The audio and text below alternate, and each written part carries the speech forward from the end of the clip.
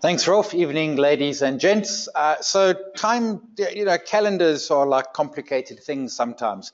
When I put this presentation together or proposed it to Mpho, who's my JSE contact, and he loved the idea. This was back in September, and where was the bear market? It was years away. And well, actually, welcome to the bear market. It happened last Wednesday.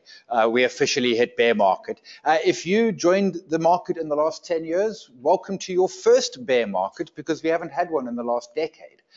So, hey, this is fun and games. Of course, the good news is the bear market's over already. It started on Wednesday, it finished on Wednesday, but we'll come into that in a moment. So whilst this was supposed to be about prophesizing, and I love prophesizing, notwithstanding the perhaps easier to do than perhaps to get right. When I'm talking bear, it's local, but we'll delve into the rest of it. I want to touch on where the different markets are, how we respond, what's happening locally, and where I think this will eventually play out, and how it will eventually end, and how we should, as different types of investors and traders, respond to bear markets. The bulls and the bears, they come, they go, they're supposed to be cyclical. We've had a weird decade since the credit crisis of 08, 09. And the reason we've had a weird decade is twofold. One is incredibly low interest rates. In cases, we've had negative interest rates in some economies. And we've had, even in South Africa, we had interest rates at 50-year lows. In the US, they had interest rates at historical lows for protracted periods of time, which made for a different type of market. Hence, we've had anomalies, and what we've seen in the last decade has been what we don't typically see, in that we should see a lot more activity, a lot more cyclicality to the market itself. Quick point on why we call them bulls and bears: because the bull fights by dropping on it and raising itself up and bucking you up. So bulls are rising, bears fight by going up and then coming down on you and knocking you down. Hence, the bull and the bear market. So random factoid, but hey, if you're in a pub late at night, you can impress probably nobody, but hey. So what is a bear market? So let's start at the top. 5% drawdowns. These happen all the time. So stock, equity, index, whatever, goes up, comes back 5%. We should truthfully have at least one or two per year. And we've been seeing these. These have been coming along with the regularity that they normally do. The S&P last year not, but the S&P last year was something that we've never seen in the history of it. 10% drawdowns we call correction. We should get one of those every year or two. So we should be getting, they're fairly frequent. 20% drawdown, which is a bear market, we should be having one every 3 to 5 years. So the credit crisis 10 years ago, we should have had 2 or 3 of these things already, and we haven't. South Africa's had one now. Last Wednesday, we hit into it literally for about an hour or two. Enough time for me to tweet it out. And that was about it. And then those big ones, those 40 or 50% drawdowns, those really, really nasty beasts, we've had 2 in 100 years. The credit crisis of 08, 09 and 1929. And looking around, I don't think any of us were trading in 1929.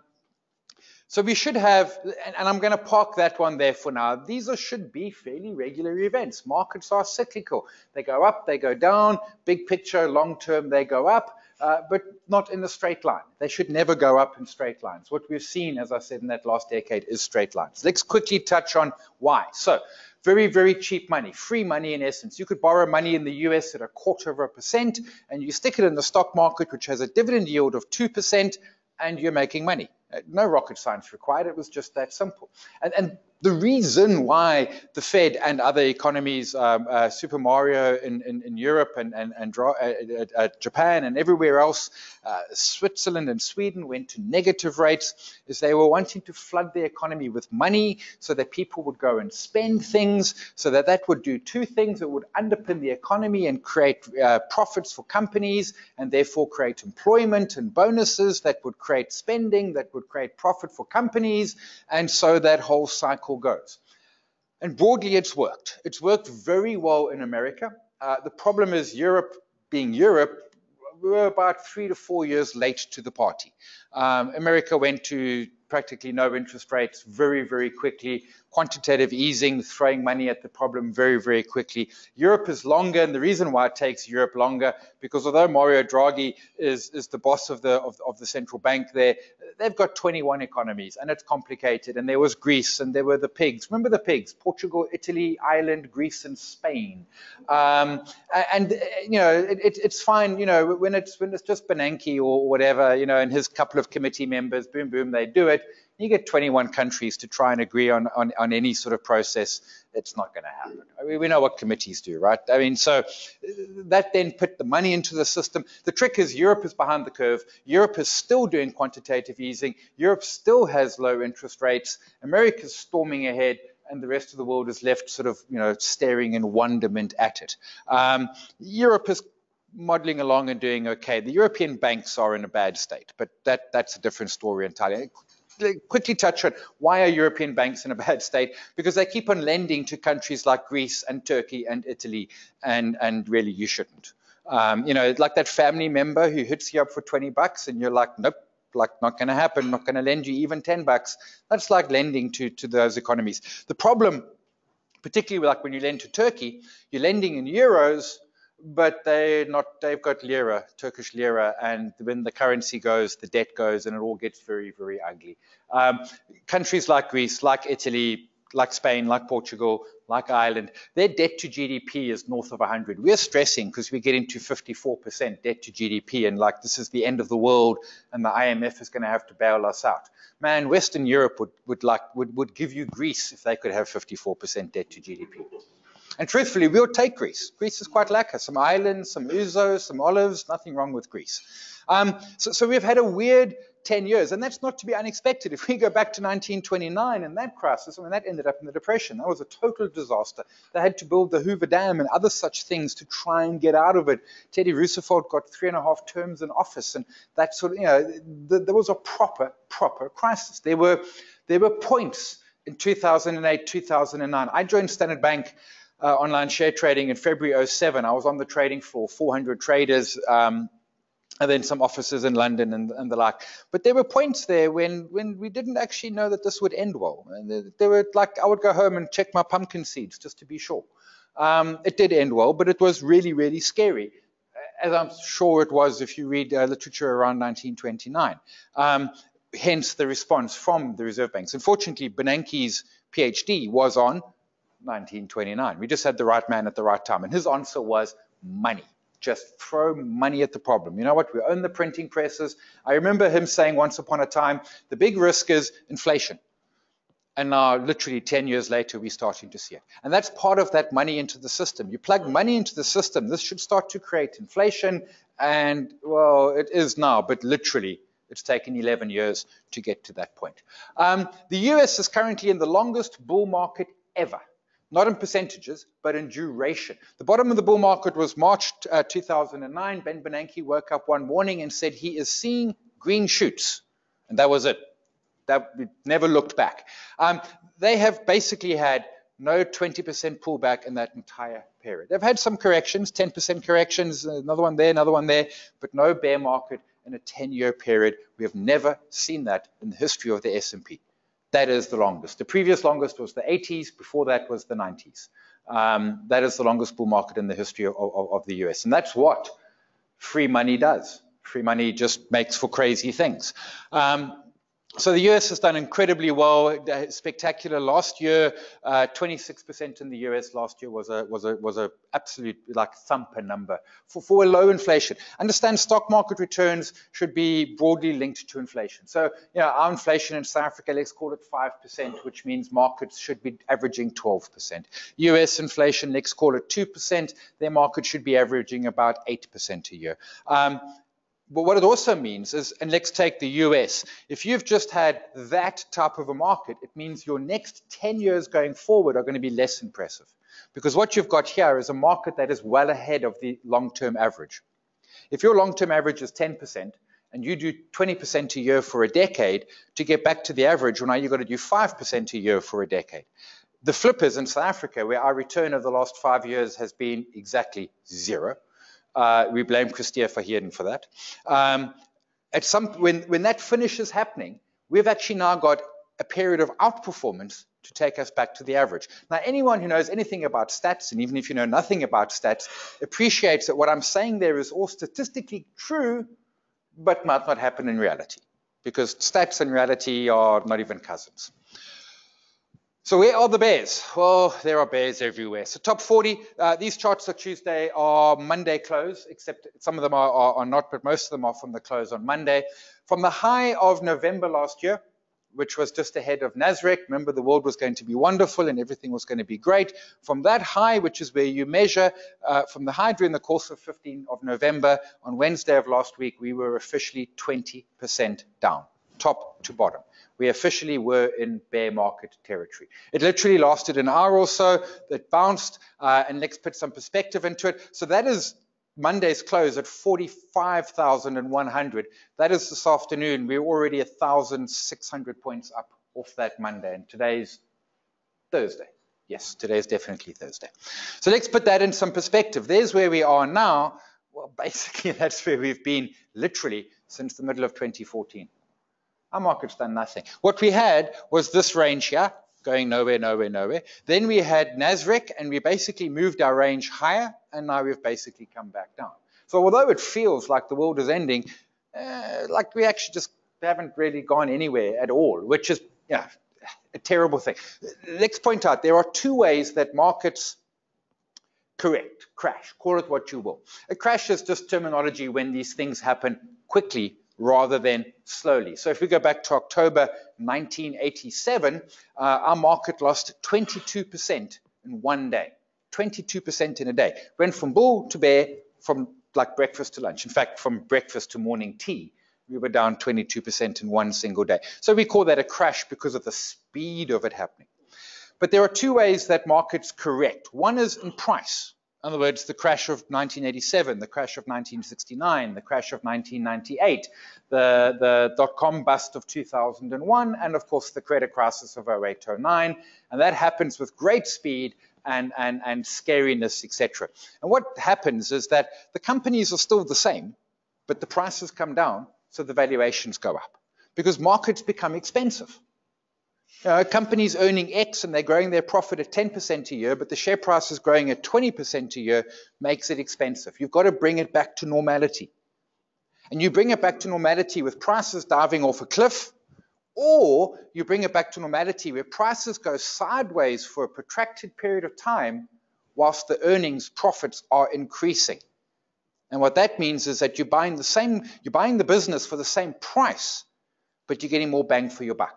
So markets correct in price, and that's when it goes down, or they correct in time, which is when they do that. Me, I prefer the price. Give me a crash. Boom, boom, headlines, get in the front page of the newspaper, have some fun, and then we can go off on our jolly way again. That to me is just like painful. And if you've been in this market the last 1, 2, 3, 4, 5 years, you know how much fun it is to look and realize Granny Matilda with her money under the blanket is making more money than you. Like, really? Like, that's not how it's meant to be. Truthfully, 4.5 years, short term. Anything less than 5 years is short term. I know it's easy to say, and particularly if you've only just started, there's no fun to it. Markets do this sometimes. The bad news is that we are on the longest sideways move in our market in the history of the JSE. So when I did a presentation in December at JSE last year, and I said, well, the good news is we've never had a 4-year sideways market, so we're going to break up. Well, the bad news is we now have a 5-year sideways market. As I said, stats and truth are not even cousins. But the perspective is at that point, we really thought things were looking better, and well, we're just back where we have been for a very, very long time. But there's some perspective on the top 40. There's the bottom in March 2009. There's his return. That bottom was 16,000 points. We're at 46,000 points. 40. Can I round that up to 48? I know I can't, but let's pretend I can. That's 300% excluding dividends. And that's, we're worrying about that, but we're forgetting about that part there. So that's the 6 years, and then that's the 4 years. It's when we got into the market. So if you got in there, everything's lacquer, but if you got in there, nothing's lacquer. The point is, that'll happen again. It'll happen again. And some real perspective, there is the crisis of 2008, 2009. Our market was 31,000, went down to under 16. We lost 50%, 50%. 50%. And it happened in about 13 months, 14 months. It was scary. It was. I mean, I was probably too naive to truly. I remember one day, ETV, not ENCA, ETV come onto the trading floor and want to talk to someone about the market crashing. And it's about that point there. And like 399 traders say, no, not me. And I'm so ignorant. I'm like, hey, I'll talk to TV. Like, hey, face on TV, you betcha. So here's a top tip. When you see me on ETV, not ENCA, when you see me on ETV, probably we're at the bottom, because with respect to the media, they're usually a little late to the party. I mean, they'd missed all of that. They arrive here.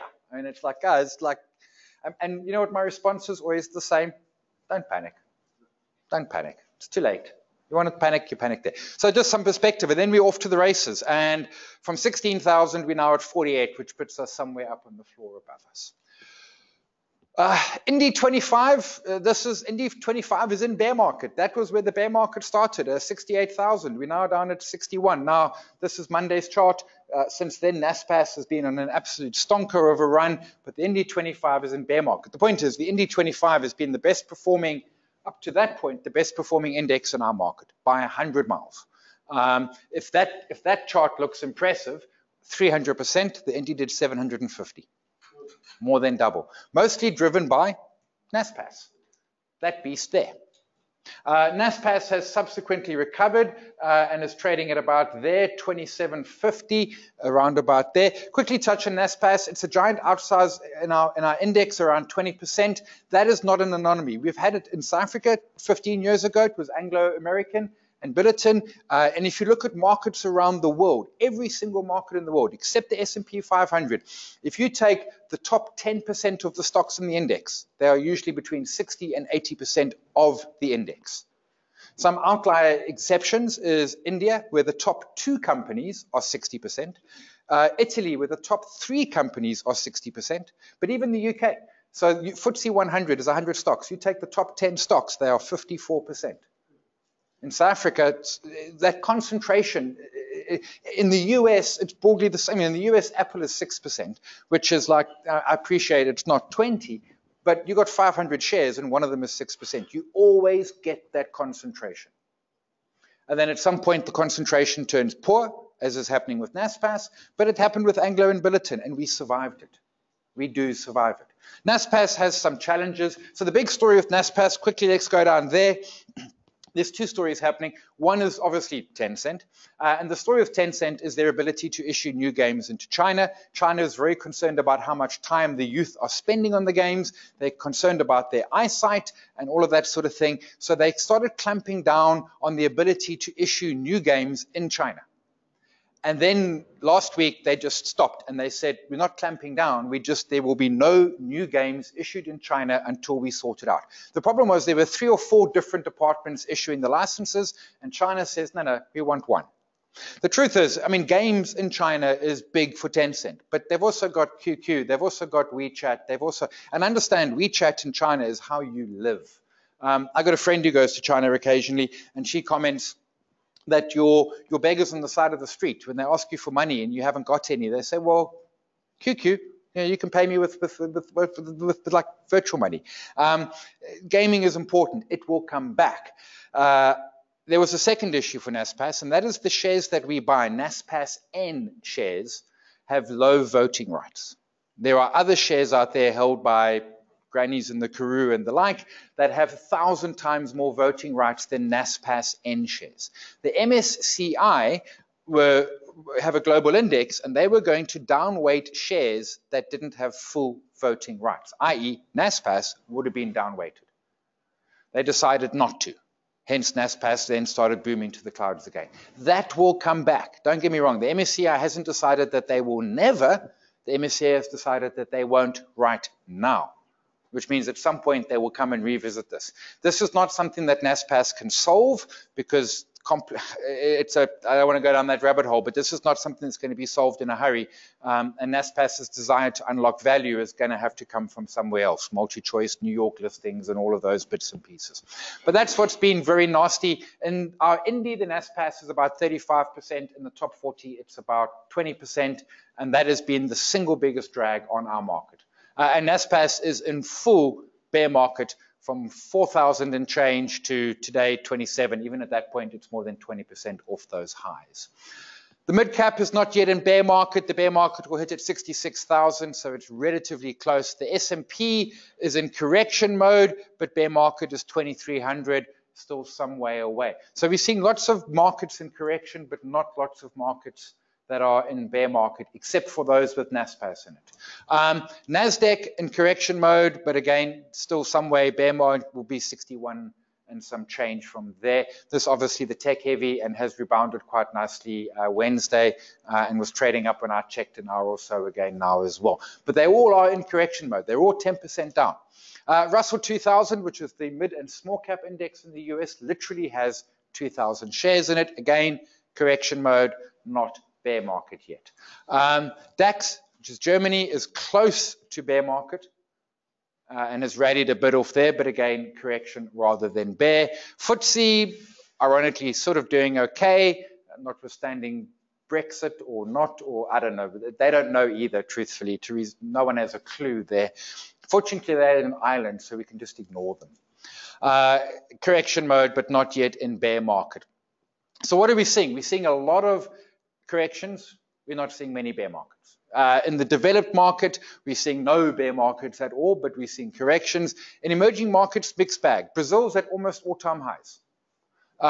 Russia is in solid correction. Turkey is in bear market deluxe, and we are kind of flirting with it. So what the trend is, and it certainly has been over the last 5 or 6 weeks of the sell-off, that we have simply had a global correction. Markets across the world are sold off somewhere between 10 and 15%. In some cases, such as Turkey and ourselves, that took us into bear space. For the rest, they're just into correction space. We'll come to individual stocks in a moment, but that is not an unnormal occurrence. And even when we say that the S&P has not been in bear for the last decade, it has had corrections, just not with the level of regularity that we would normally have expected, again, because of that very free, very cheap money. Lots of stocks are in bear mode. So Facebook is is 20% down. Amazon, Tesla was but is out. Apple is 12% down, although results out today, tonight after market. We'll either correct that one way or another. Locally in our equity market, man, oh man, we have stocks in like bear market and worse. I mean, you know what? I stopped typing only because I ran out of space. MTN, Aspen, Mediclinic, Steinhoff, Famous Brands, Woolies, Choppies, Avenge, Signia, Tongart, and so the list goes on. There are a few stocks that are at or around all-time highs. Exara, I know, who would have thought, eh? Coal. Capitec, back above $1,000 today. So it's down year to date 9%, but we've seen a lot of individual stocks, and a lot of these companies, with some exceptions. I mean, Choppies I put there just because I was right, and I love saying I told you so. Avenge, ditto.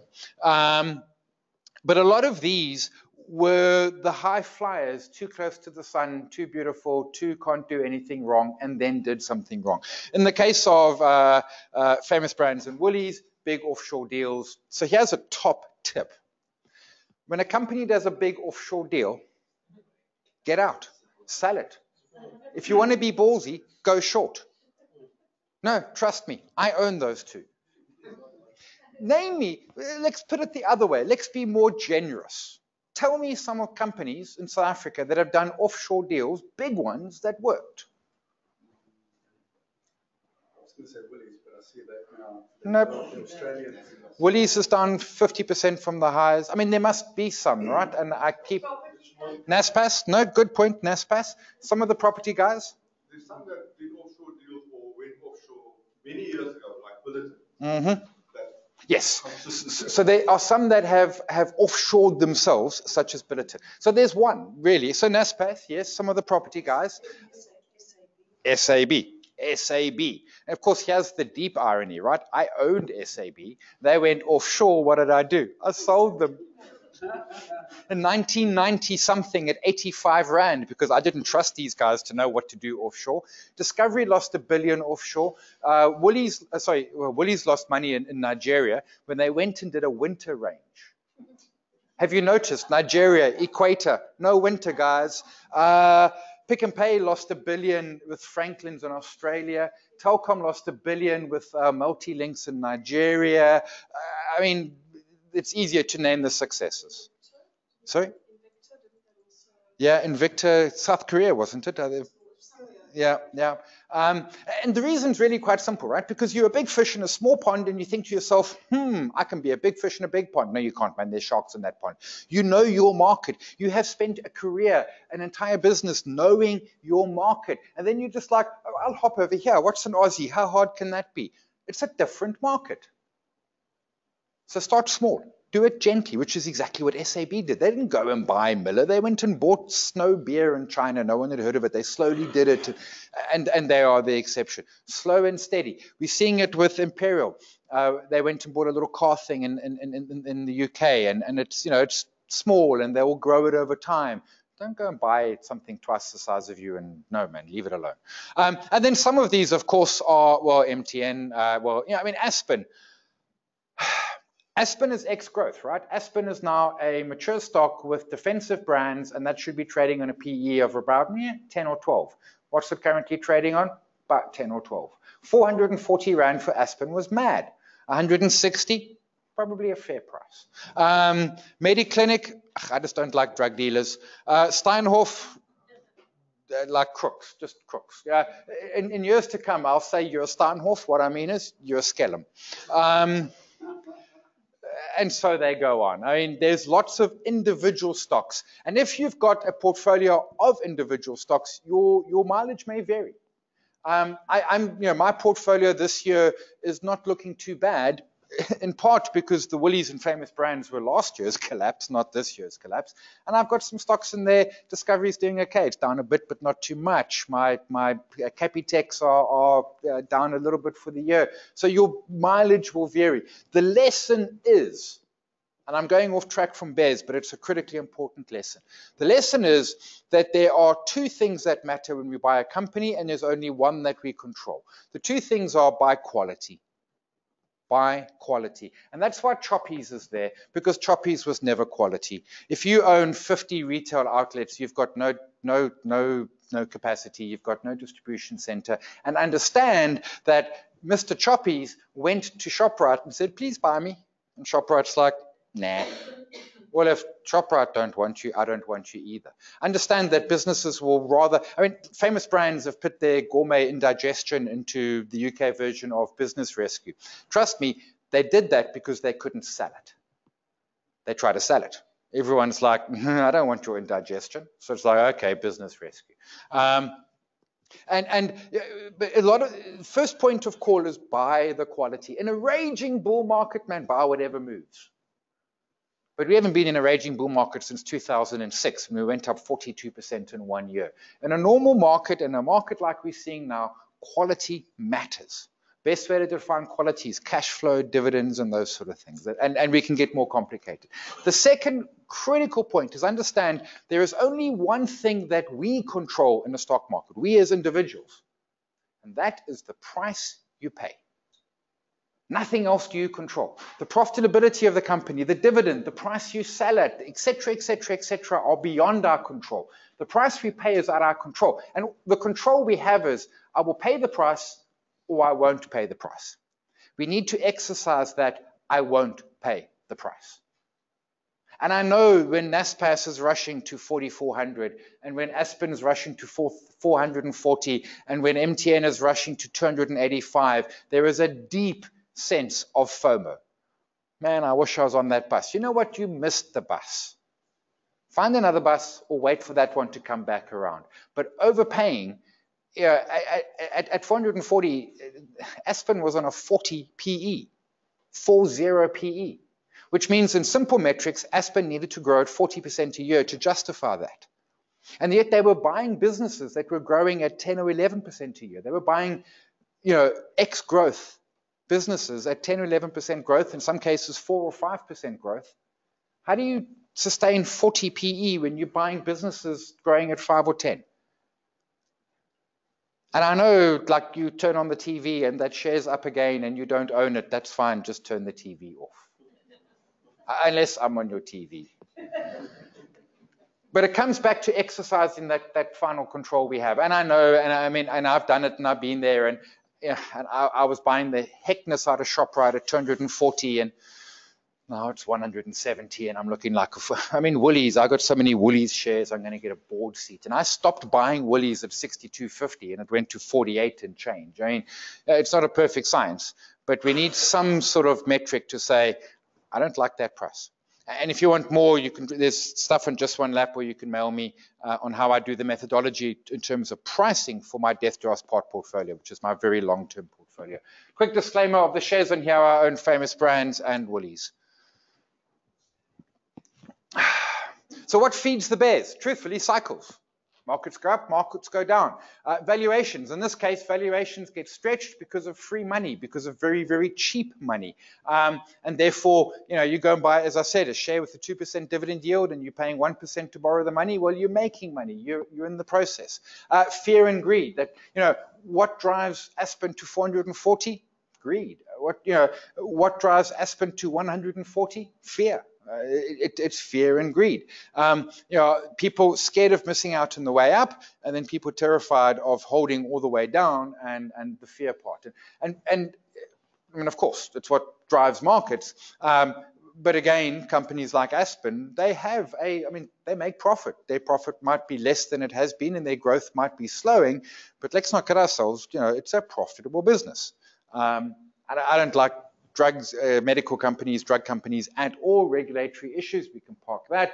Financial crises drive them.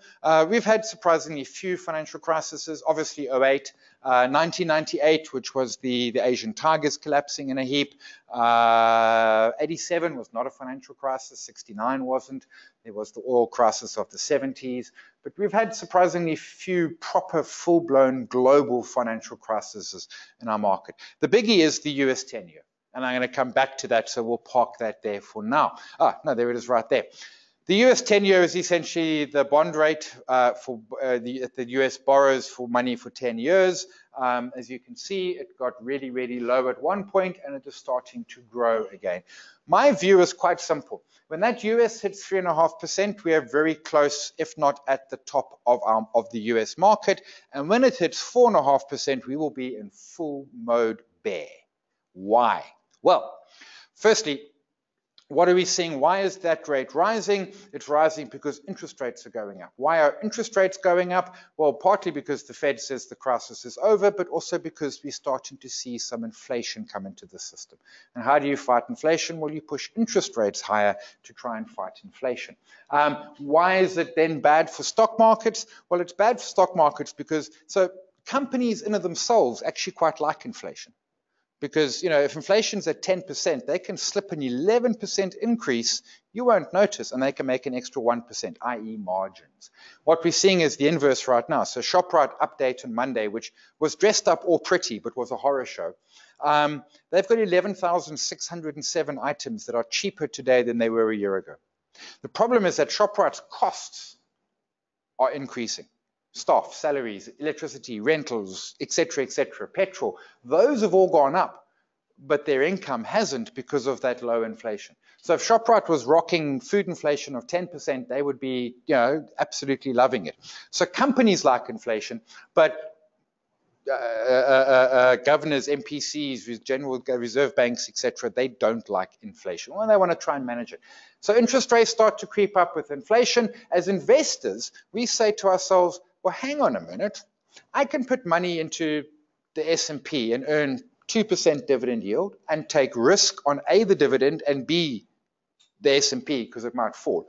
Or I could buy a 10-year treasury and get 3.1% guaranteed, no questions asked for the next 10 years.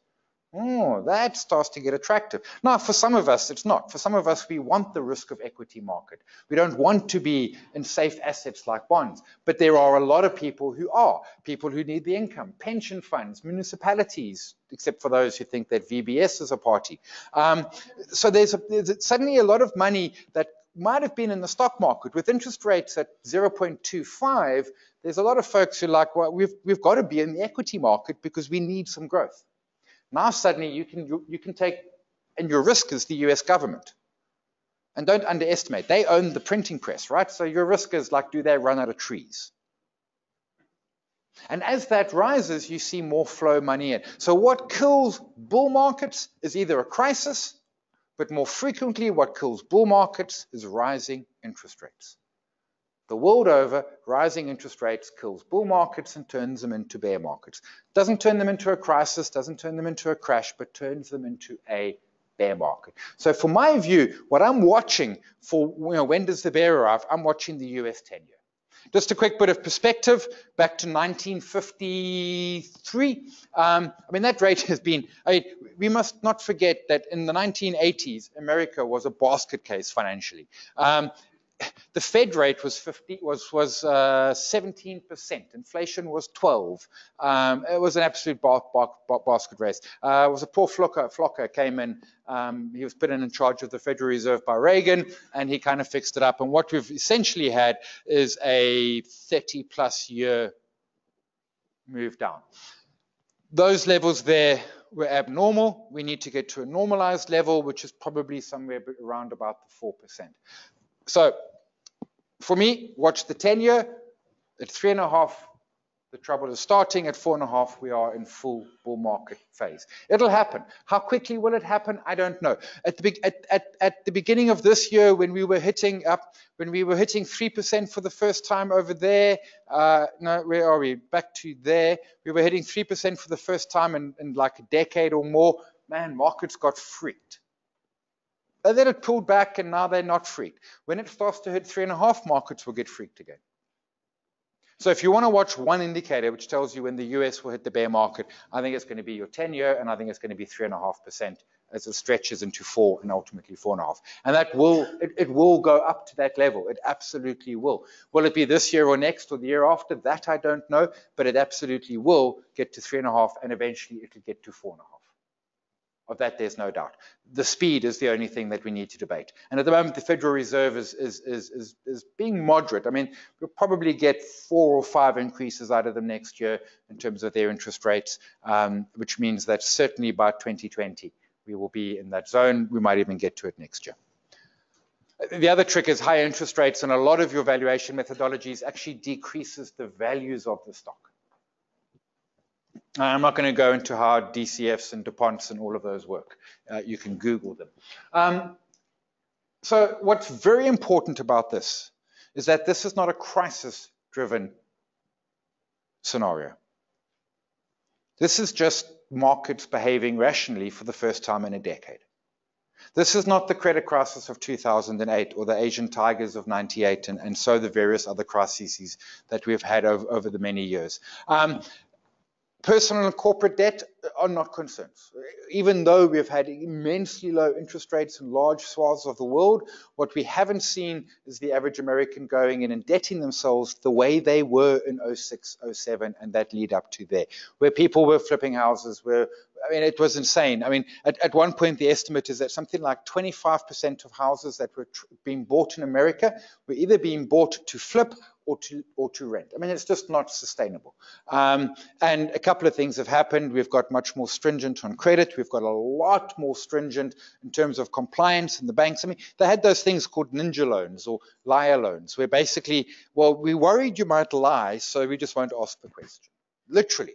They would give you a loan. They wouldn't ask you how much you earned because they thought you probably didn't earn enough. So they would just ask you, well, do you have a job? Yes, well, then you can have money. And people were rebonding because the property prices were going crazy. You bought a house at X, and literally within a year or two, it was worth 1.5 times X. So you rebond and you go and buy a flat screen TV. That's lovely until the house price collapses. And now your house is worth this, and your bond is worth twice what your house is worth. And we had a proper financial crisis. This is not. Personal debt is not out of control. Corporate debt is not even slightly out of control. In fact, corporates have got incredibly low debt levels. An argument could be made they should have, in the low interest rate cycle, had higher debt levels. They've been buying back shares aplenty. The average American is still far too scarred from what happened in the credit crisis. The millennials are like, man, you old people have just messed up my life and I don't trust the stock market. And the baby boomers are like, man, this stuff's scary and I want to go and retire, so please don't break anything. So we don't have the debt levels. Government debt levels are absolutely a problem. And it's a problem that's been getting worse and worse ever since we invented governments, I guess. Government debt levels are simply unsustainable. It's just, the fact that Japan can run debt levels of 200% of GDP and that most of Europe and America can run at 100% of GDP, the fact that we can run at 54% debt levels of GDP is just insane. If you were doing that as a personal individual, by now your banker would have taken away your credit card, your house, your car, and probably you pawned your children. The trick is governments own the printing presses, so they can, in theory, print their way out of money. Now, I know that the idea that printing your way out of money is a terrible idea. In truth, it's not a bad idea at all, because what happens if you print too much money as a government? You do two things. You weaken your currency and you create inflation. Both of those things reduce the value of the debt. So if we've got debt in US dollar, as a government, which we don't have, and that's our saving grace. If we've got debt in US dollar and we like crazy print some money, it's ugly, but if it's in ZAR, it's fine. And if we create inflation, I owe you $100, but inflation is 50%, I'll pay you next year, because to pay you $100 next year is going to cost me 50% less. So ironically, that owning of the printing presses, while in classic economics is a terrifying construct, in truth, if you print enough and you create inflation, you inflate your debt away. And there is appetite. Argentina, who's the last major economy to default on their debt, which they did in the early 2000s, they basically looked at it and said, no. They issued 100-year bonds a little while ago, oversubscribed threefold. In other words, they were issuing $1 billion and they got requests for $3 billion. I wouldn't lend Argentina a biscuit. And people were lending them money for 100 years. I mean, I'm not going to be around in 100 years. Argentina, I don't know, but I wouldn't. So there's appetite for it. And what's the appetite? Yield. So when Greek debt was at 27% yield, in other words, if you lent the Greek government 100 euros, they would pay you 27% a year on those 100 euros. There was massive demand for it. Why? Well, because some junkies liked 27%. Your risk was that Greek would default. Now, I think in that case, the risk of Greece defaulting was never significantly high. But nonetheless, that is your risk. But there are people out there. I mean, we mustn't take our risk profile and assume it on the world. There are funds out there. There's a fund in America, which is a junk bond fund, which has got something like $700 billion.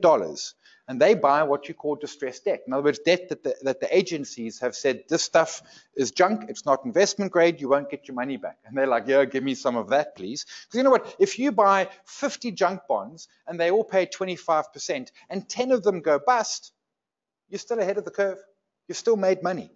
So there's always appetite. You know, when the Steinhoff bonds and the African Bank and all of those, there was still appetite even when as those companies were collapsing. But critically, we don't have a crisis. Concerns? Sure, there's always concerns. But there's no crisis. We don't have the subprime that we were seeing that blew up in 08, 09. That isn't currently on the horizon. And that's not to say that there isn't a crisis bubbling that we don't see or that I don't see that will pop up in the next day, week, month, year, or decade. But right now, no crisis, just a good old-fashioned normal correction. So typically, how long do they last? About 2 years. Top, bottom, back to top. That entire cycle, usually about 2 years. The crisis of 2008, a little bit longer, 2.5 years. Literally, from the top, 50% down, back to where we started, 2.5 years. It felt like a lot longer, but it was only 2.5 years. So we peaked in November of 2017. So if you want to be really, really, really brave, you could say we're halfway through the bear market. But I have concerns. And my concerns are quite simple.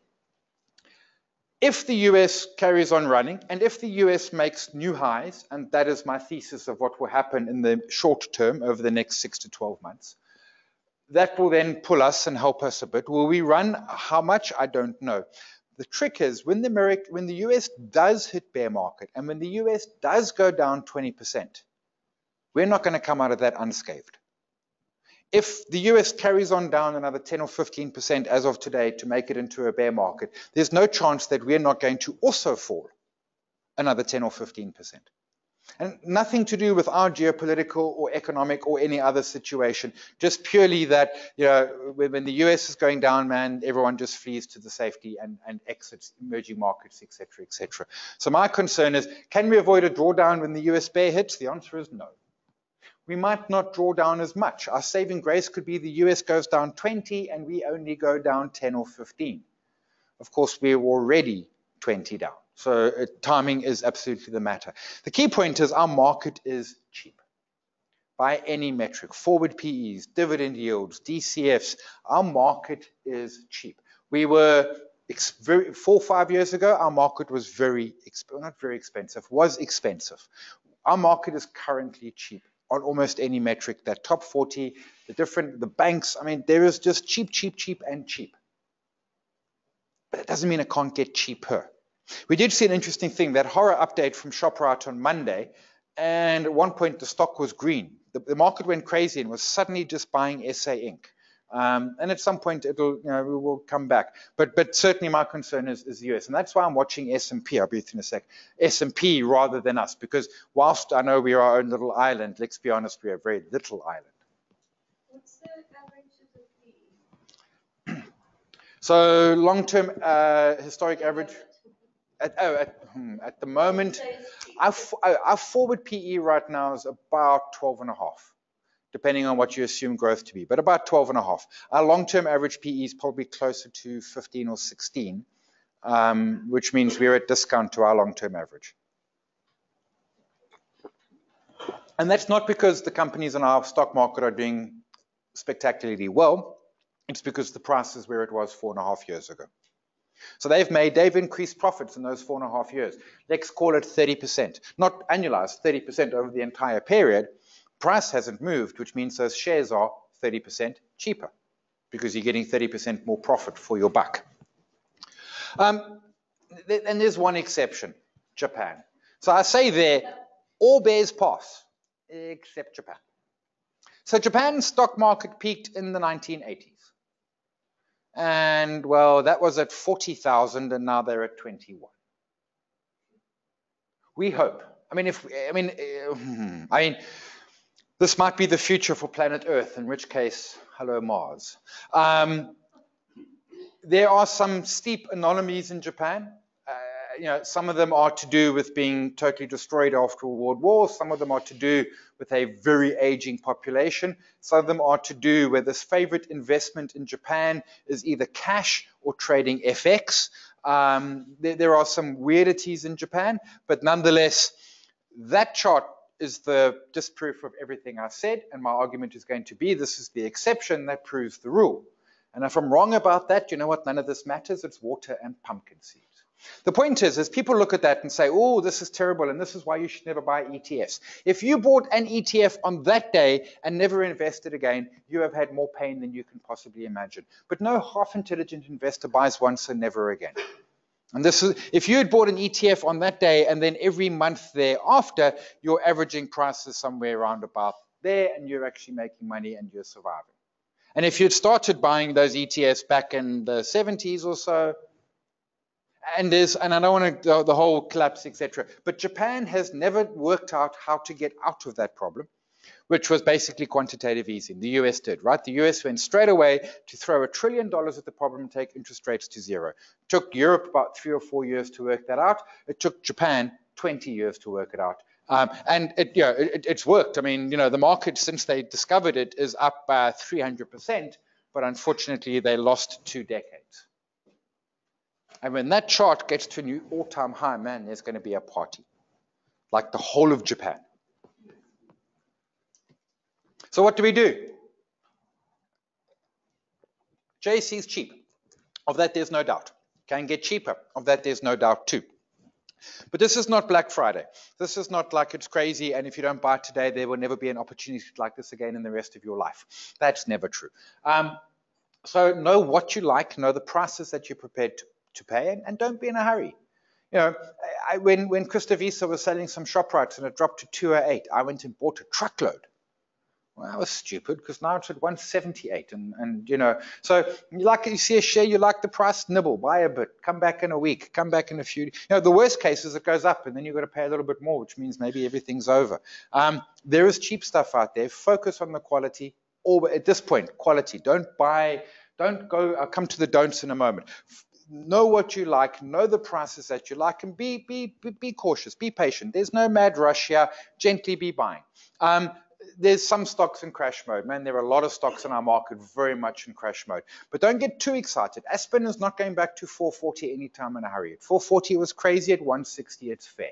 You know, Mediclinic, I don't know.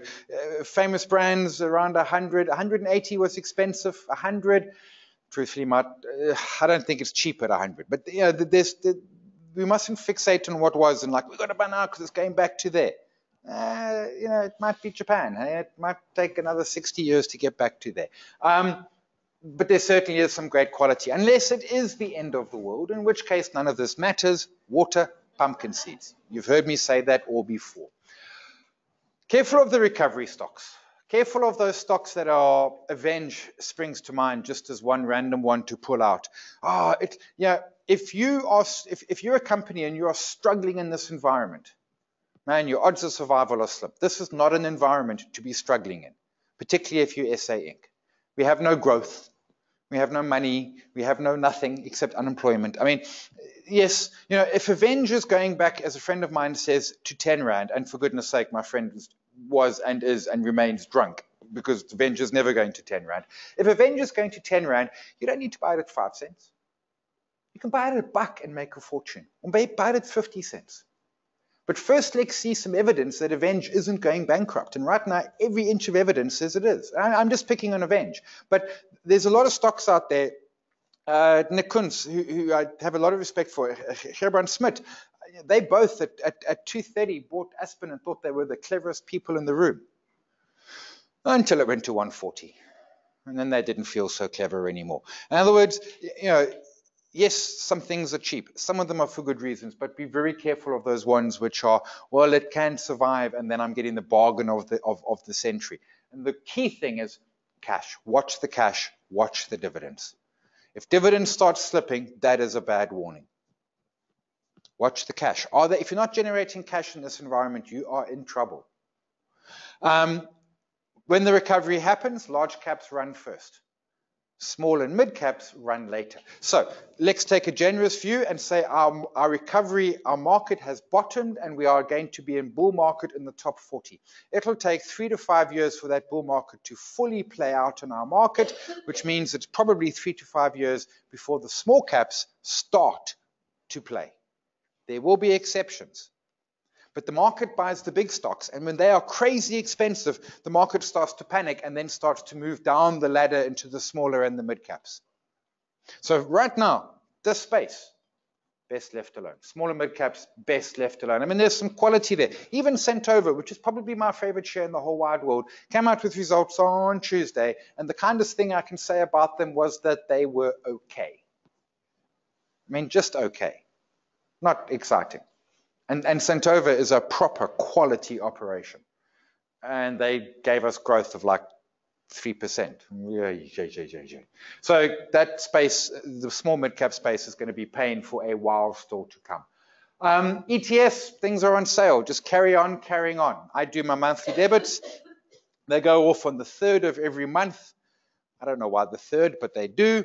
And I buy my ETFs every month. Boom, cash. Buy them. At the moment, they're cheaper, which is lacquer, which means I'm getting some nice rand cost averaging. At points, they're expensive. But the point with the ETFs is they're multi-decade holds, and opportunities like this just get cheaper. And when we zoom the chart out, I can go find it just now. I'll show you the crisis of 98 and the crash of 87. And when you're looking at 30 years of chart data, you can't see it. And one day, the crisis of 08 would disappear into the data as well. And certainly this current bear market, one day, it just, you know, in 30 years, when you're telling your grandchildren about the crisis of 2018, and they say, oh, show me on the chart. And you're like, I can't see it.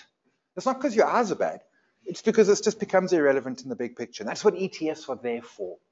So ETFs just carry on buying as per always. If you're a trader, same old, right? If you're a trader, you trade the price and you obey the stops. End of story, no questions asked. And if you are a blend of all three, well, then the different rules for the different parts, absolutely. So how low can our top 40 go? So we're technically out of the bear. That bear market literally lasted about an hour, hour and a half Wednesday last week. We're technically out because we're no longer 20% off the lows. I think that the easy one is that we could go back to the bottom of that 4.5-year range, which from current levels takes us another 10% lower on the top 40. I'm not saying that I think that's where we are going, but certainly if we are going to continue lower, I think that's what we will end up doing.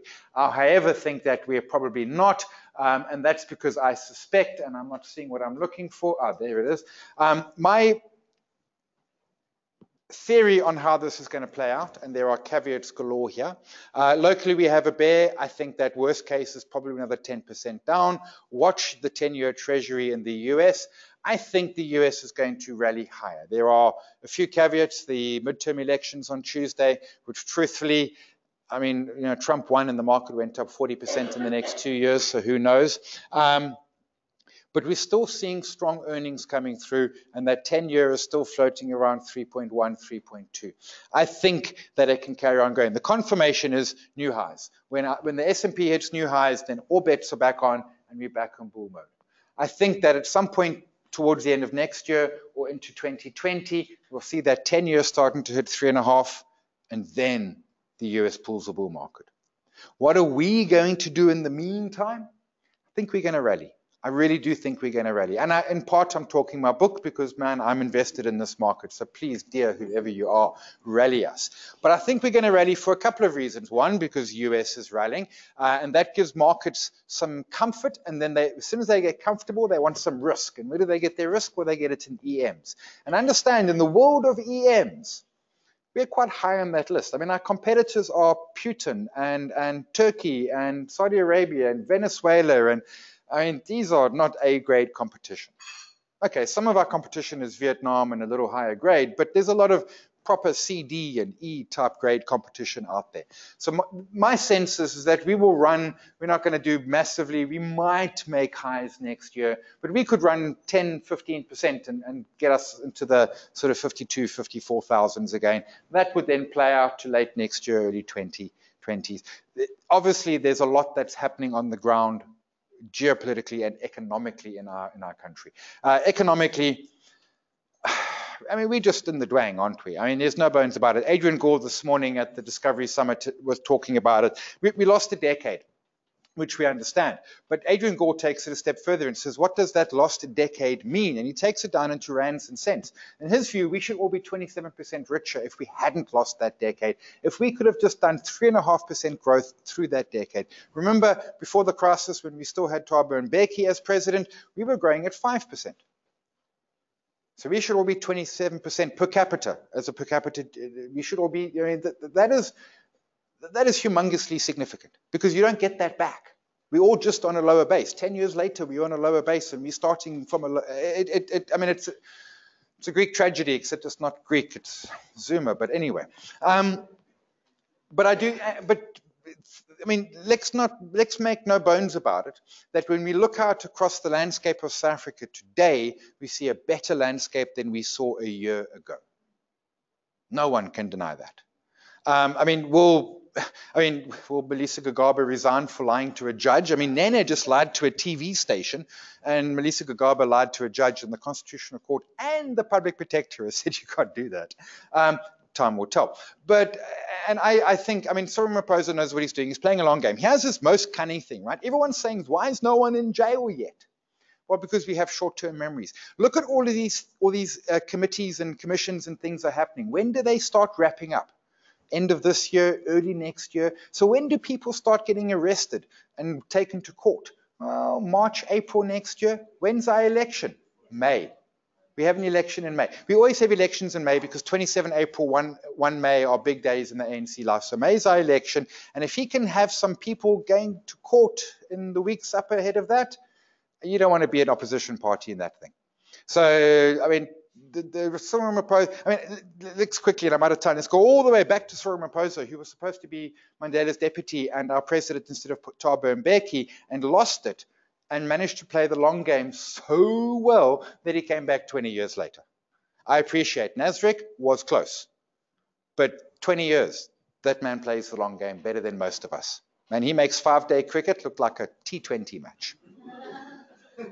So the short answer is keep calm and carry on carrying on. And if you've ever heard me speak, this is always what I say. Keep calm and carry on carrying on. Because as I say, if it is the end of the world, your investments are not the problem. Your problem is, do you have enough water and pumpkin seeds? Now in Cape Town, your problem is you have no water. I flew in here this morning, man. Yeah, you got some water, but yo, man, not a lot of it. Like not a lot of it. Like you folks need to go live in KZN. Just saying. The water is warm and there's lots of it because we have mountains and rain and stuff like that. But it's always about carrying on. Investing, it taunts you, and markets correct, and markets crash, and markets go bearish, and your favorite stock hits you in the head, and then just when you think it's fine, it drops a block on your head, and then you think it's fine, and then it shoots you in the head. This is what markets do. Our job is to say, you know what, I got time on my side, this is a long game, and opportunities like this come along, they happen, that's fine. Thank you, ladies and gents.